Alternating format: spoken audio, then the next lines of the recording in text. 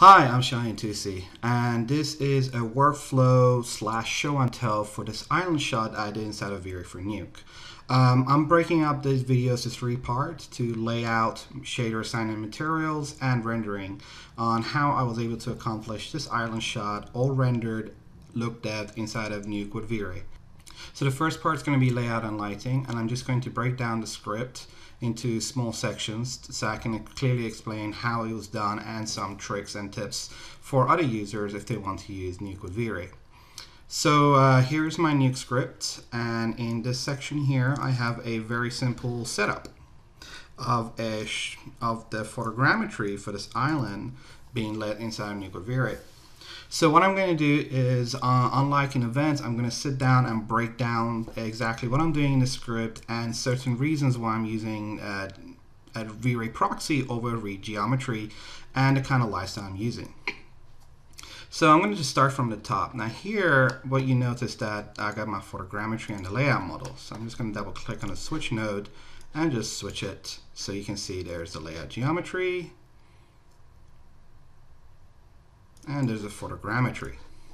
So what I tend to do is I use a node called V-ray Proxy, and I load the photogrammetry and my scene geometry through that. And here is the reason why. Any renderer that you get inside of Nuke will require to do something called a translation. Now what that means is that it will translate the Nuke scene into a V-ray scene, render it, and cache it and bring it back into Nuke. What V-ray Proxy does is that it diverts the translation process and goes directly into the renderer. So what this means that I can load really big geometries from 600 megabytes to 40 gigabytes and render them all inside of Nuke. After that, obviously I got some basic objects. So what this does is, if I do a switch again, here I'm just using the photogrammetry to hold out the model. Then there's a card on the floor that holds out for the C. After this, I'm using two lights. I'm using one V-ray Light Ambient and a direct light. So this is a native light in Nuke. So what I'm going to do is just disable that and just look at the ambient light.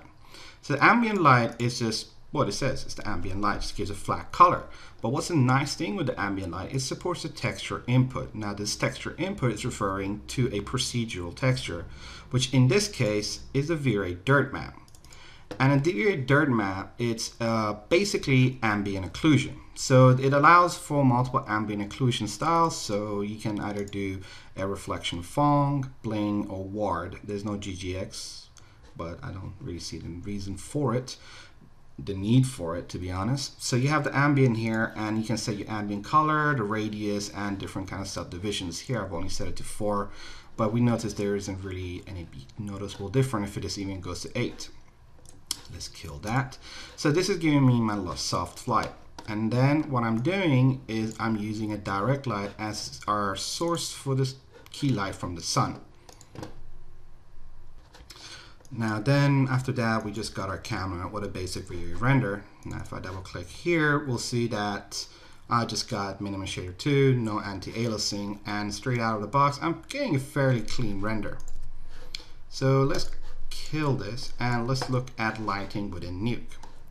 So traditional workflow is what most people would do. They would either split the screen into a 3D and a 2D space and try to work that way.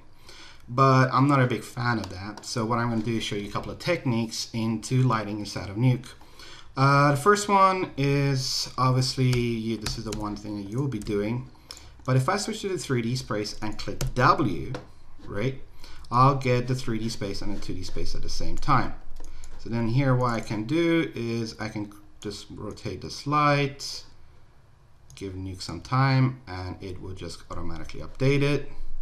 And also other things that I can do is I can go ahead and just, oops, if I unclick W, just jump here, sample that light. Can come here and quickly grade the lighting to make sure it works fine, or if it matches the scene. In this case, I probably want to bring the intensity quite high and maybe just desaturate this a little bit. But the color of the lighting is not really that important right now. What I'm really interested in, if I go back to photogrammetry, is that I want to match the contact shadows of our lighting to the scan. So this is where it becomes a little bit tricky, and so this is what I've done here so far, is I've set an axis to the center of the world, and now right now this other axis is looking at it, so I've got a kind of a sun system working. Then what I'll need to keep doing is just keep jumping back and forth between the 2D and the 3D space and try to find the sweet spot on my light. So you can already see that this is becoming a little bit painful. So for example, if was your starting point, you know, it's going to take you ages to go around, and then you go a bit up, or maybe that's close, you compare, that's not quite right, and then you go back and forward, back and forward. So for me, this is a bit of a time-consuming method. And what's really great with working with Nuke and lighting in Nuke are the fact that you can translate 2D information into 3D. So like in Nuke, in V-ray, you have the option to create AOV passes. Now, naturally, you would expect for these AOV passes to be inside a render node, but they're not. You need to create a particular sets of node called a V-ray render element, which is one here, for example. And here I can go ahead and click the normals. And if I just collect it to my scene, I'll get a new render here. If I look at it, I'll get a new normals pass for my render. And that kind of resolves my issue. So what can we do with this kind of data, and how does it really translate into lighting? Now for this, I've already set up a little gizmo for myself that makes my life a lot easier. So what I'm going to do is just scroll a bit to the right and show this little tool here. So if I go ahead and clear everything and clear the cache, so we know we're not cheating. So what I went ahead and done is I pre-rendered my Pworld and my Nworld information, and I put it inside of this gizmo, and I've got two curve analyze tools that are analyzing the Pworld and Nworld information, and I'm using this little node here, this little axis node, to say to my render and my lights that what I want to do is that, look, I got my lights over here, right? I want you to create an axis on this point of geometry and use the normals as an anchor to point a light to that face. So if I click on Analyze and look at my render now, what it's done is just automatically place the light relative to that geometry and created a cast shadow there. Now obviously it's not quite working, is because I got an offset controller there. If I hit that to 0, so this is the kind of light it generates. And I can use that point in 3D space as an anchor point to quickly match my lighting.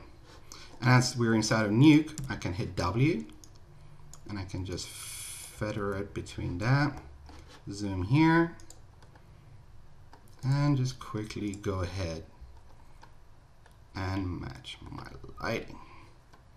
So if I just go back and forth between that, I've got a pretty good lineup. So probably one thing you're wondering is like, hey Shine, how do I soften these lights? Instead of direct light in the sample section, if I bring this up, you see it's kind of softened it. Now it's gone a bit noisy, and to resolve that, you can either turn up the minimum shader rates to 6, or you can go ahead and turn on anti-aliasing, and that's nice and clean.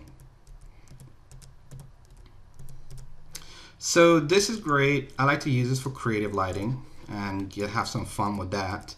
But when it comes to the instance where you need your contact shadow to be exactly there, and you want your hit spotlight to be exactly here, I've got a different set of tools. So another one here is driven exactly the same as this node.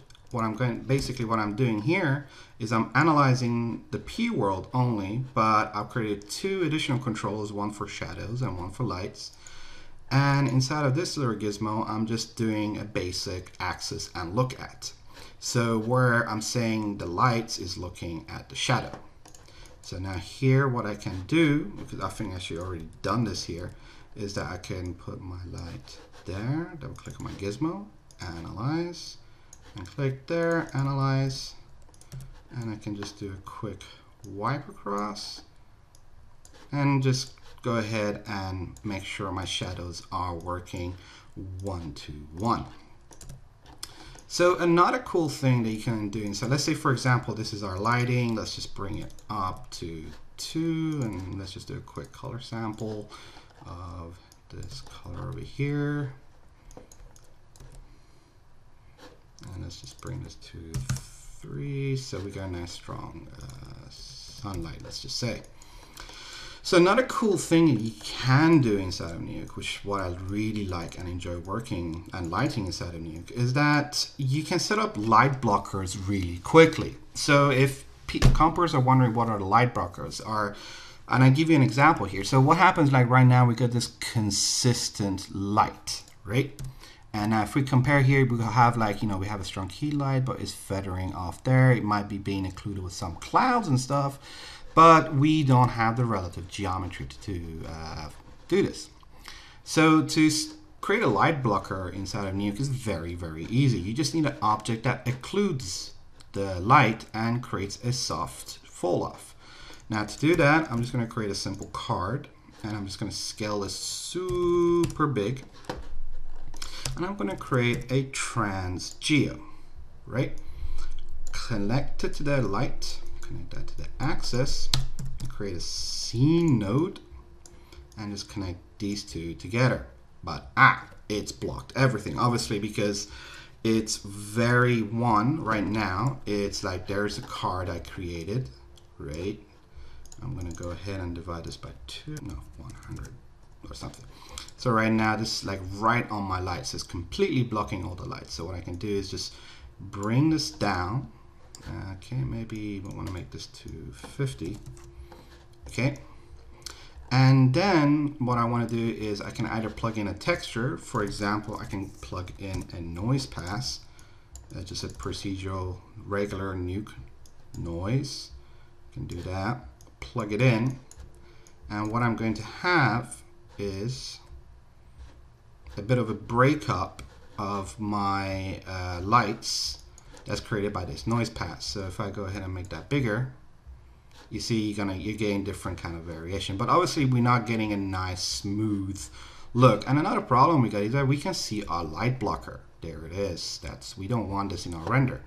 So to get rid of this first, I'm going to create a V-ray object prop. And I'm going to say primary visibility off, right? And I don't really need it for the GI and stuff. Well, maybe I do. Well, if someone wants to correct me, go ahead. But I do want to leave the cast shadow on. But again, another problem we have here is that it's kind of not giving us a good effect. It's fairly noisy. Now that noise can be easily cleaned up again with anti-aliasing. There you go. That's resolved that problem. But we want more of a better control over this. So I'm just going to go ahead and turn that off and kill my noise. Obviously it's gone back again to block. And I'm going to create a rotor shape and plug that in. So the first thing I want to tell people is that bear in mind that V-ray doesn't like bounding boxes. It will automatically scale the image to that bounding box. So what you need to do is create a crop, so it crops to the full image.